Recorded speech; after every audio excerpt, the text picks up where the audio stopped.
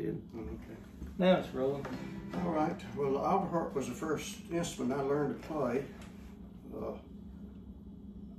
I can't remember. I guess my aunt maybe had one, and her daughter played it. And it was one of the newer types. This is the old type, the black harps. And I would be around over there, and he kind of caught my ear, and I guess I was probably maybe 14 or 15 when I first kind of got exposed to some of that stuff. And when I was about 16, I bought one off a lady, and up on the Parkway is where the lady lived. And she was real old and just kind of wanted to get rid of it, and I gave her $35 for it. Of course, that's a lot of money back then, you know. And I kind of got started learning to play, and my mom and my dad both played one, but we never had one in our house. And it had been so long since they'd messed with one, you know, but after a little bit they kind of got to where they could play the tunes that they remembered playing. And I just, you know, that was, you know, a start on the autoharp for me. And then my cousin, well, he's actually my second cousin, had one. And I learned, you know, a few tunes, you know, but it was mostly just the old tunes that you know, that everybody's exposed to, like the old church hymns or, you know, some of the Carter stuff. But so did your family play it sitting on their lap like this? They did. Okay. Everybody that played the autoharp when I started learning to play, played it this way. I can play it up in my arm. It makes all the notes backwards because when you get it up here, the notes is backwards on it, but it ain't no problem. I can still play it and get my chords right, but you don't get those bottom strings down here as good because you can't get to them. You actually can't get to, you know, maybe 5 or 6 of those strings there. You can't even get to. Maybe that's because the chord bars are slid. Yeah. I have known some people to take these bars off and move it completely forward. And then you can get, you know, you add this much space to it, you know, then you can get it like that, but then you can't play it down here. Yeah. But the ones that the people has got to make it, like John Hollingsworth, for instance, he puts the bars down here, but then he puts a little offset in it, you know, and it makes it where you can get to all of those strings up there. It makes it, you know, real easy and simple to do, but, you know, for me, it's more comfortable to play it in my lap like the old ones was designed to play. I'll play a little bit of Sea of Galilee.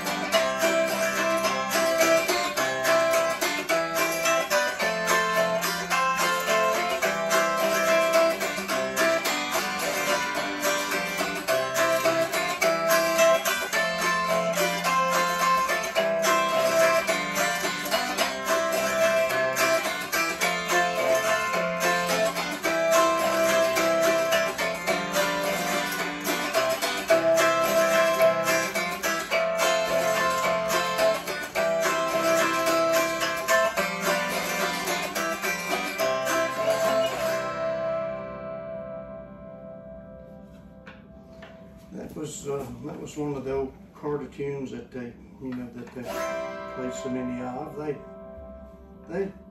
They played quite a few hymns, you know, just over the years that they done all them recordings. I guess they played a lot of hymns in, you know, about all the recording sessions. So your picks, I noticed you use on your middle finger and your ring finger. I do. It seems I can put a pick on this finger and can use it. But it seems like that these fingers is more, I can get more racket out of the harp. And for years I used metal picks. Well, the finger picks I did, but they would get real sharp on the edges, and they would bend up more, and sometimes they get hung under the strings. So I got to using the plastic picks for the finger picks, and it seemed like that works a little better. They get wore, but I can replace them, you know, when they do. But everybody played the Wildwood Flowers. You know, I don't care what kind of instrument you had.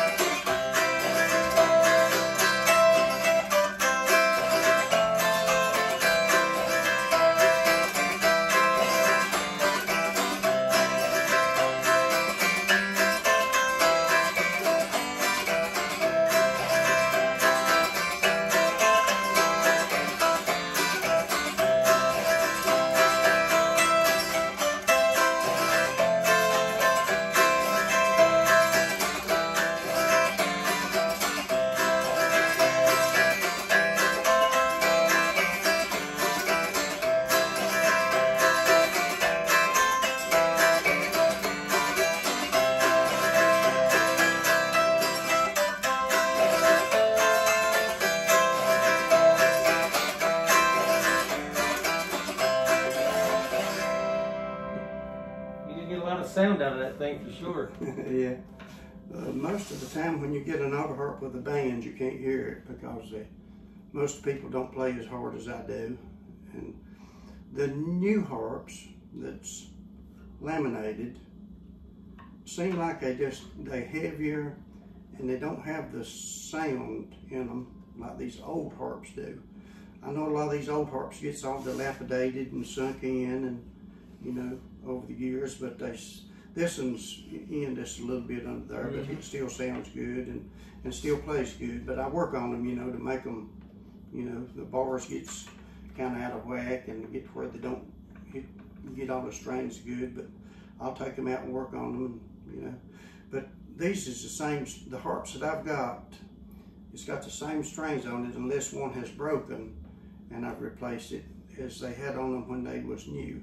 They tarnished and rusty sometimes when I get them, but I'll just rub the rust off of them.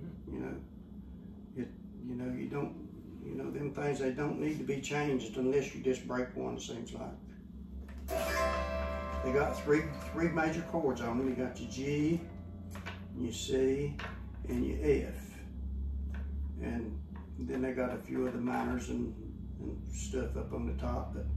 But when you're playing these old harps, that's just the three major chords. They do make this is a 12 bar, they make a 15 bar. So you still got your major B chords that you can play in, but a lot of them tunes sounds really good on F chord. It's where you're starting out here.